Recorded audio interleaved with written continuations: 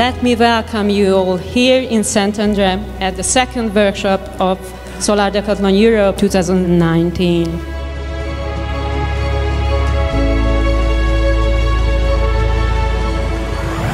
We believe that the greatest challenges of the 21st century are technology and sustainability, and we can answer these challenges with innovation. This workshop today is also a great example of an international information exchange between multidisciplinary teams.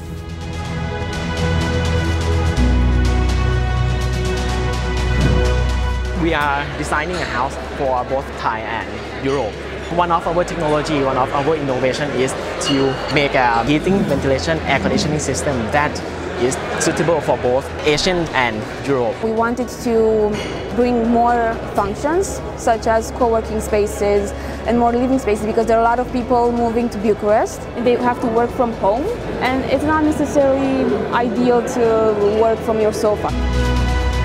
We created a module system that is based on the function. It is also suitable for the competition and it has a market potential in the lower wage part and the high end of the palette as well.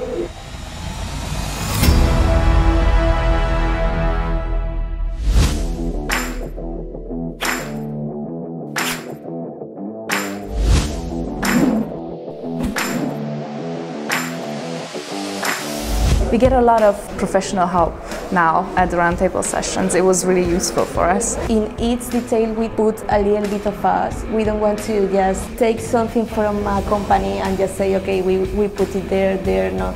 We are trying to design as much as we can. How we go from a kid that doesn't understand anything to a technical engineer that understands the whole project.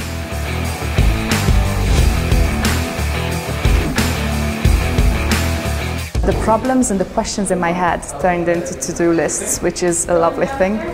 We can look for the future and we can innovate together. The challenge that we are facing now, I think it's how to explain this and how to reflect this on the architectural proposal. We made it this far. I'm really, really happy to be here and to see you all here. We think that now we are more capable to construct and we all think the same. We feel now that we can do it. It's indeed the experience we live together because we know people from the Netherlands, from Thailand, from Spain, Catalonia and so on. Let's keep this active dialogue and solve all the issues we have in order to have all those 11 beautiful houses there and do a great event. We really can't wait for July and be here and start seeing this thing come together with all of you.